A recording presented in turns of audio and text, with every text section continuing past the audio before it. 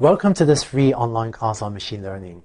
Machine learning is one of the most exciting recent technologies, and in this class, you learn about the state-of-the-art and also gain practice implementing and deploying these algorithms yourself. You probably use a learning algorithm dozens of times a day without knowing it. Every time you use a web search engine like Google or Bing to search the internet, one of the reasons that works so well is because a learning algorithm, one implemented by Google or Microsoft, has learned how to rank web pages.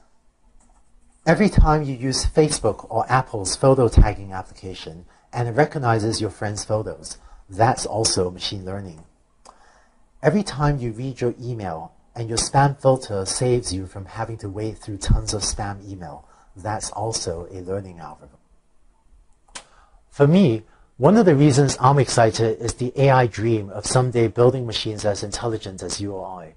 We're a long way away from that goal, but many AI researchers believe that the best way towards that goal is through learning algorithms that try to mimic how the human brain learns.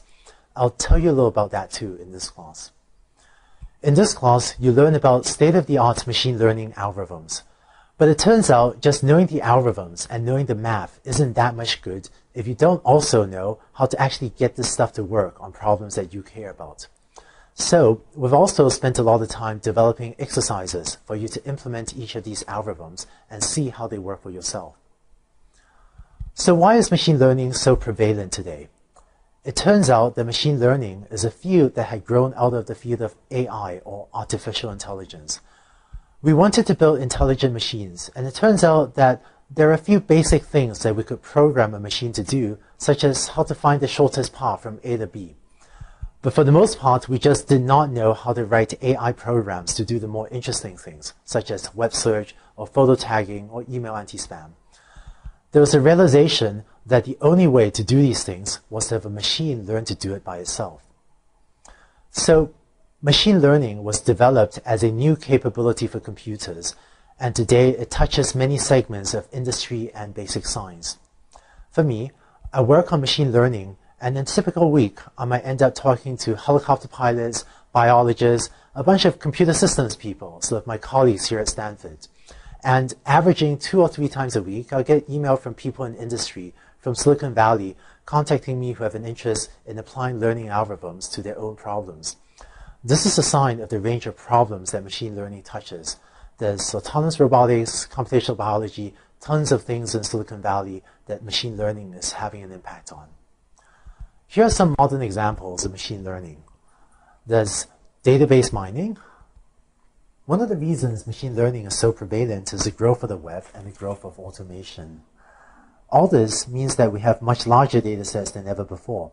So for example, tons of Silicon Valley companies are today collecting web click data, also called clickstream data, and are trying to use machine learning algorithms to mine this data, to understand the users better and to serve the users better. That's a huge segment of Silicon Valley right now. Medical records. With the advent of automation, we now have electronic medical records. So if we can turn medical records into medical knowledge, then we can start to understand disease better. Computational biology.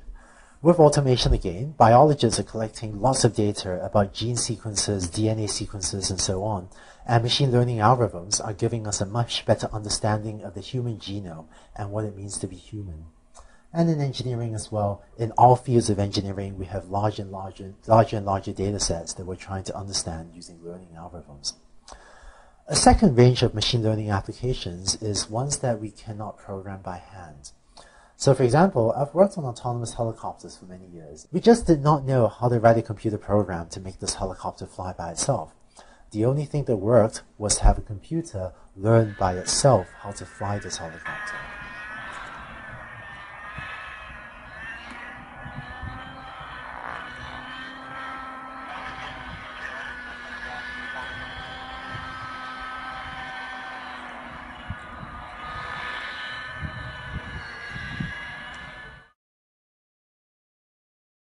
Handwriting recognition.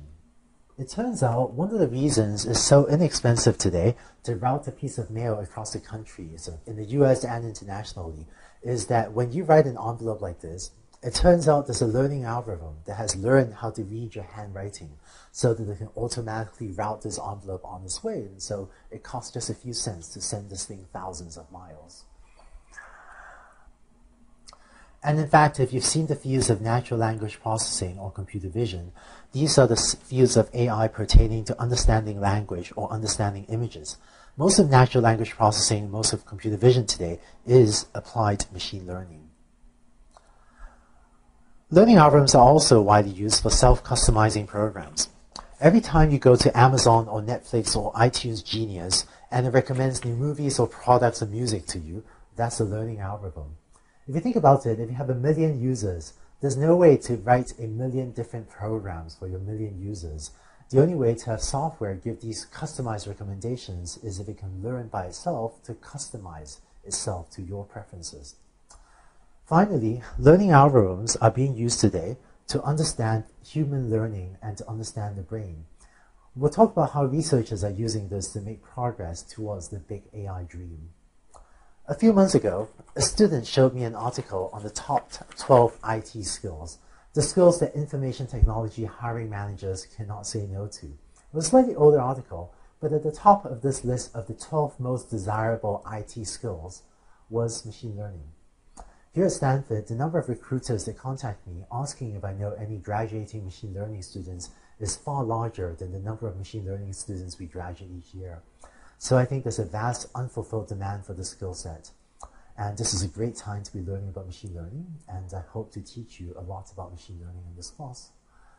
In the next video, we'll start to give a more formal definition of what is machine learning, and we'll begin to talk about the main types of machine learning problems and algorithms. You'll pick up some of the main machine learning terminology and start to get a sense of what are the different algorithms and when each one might be appropriate.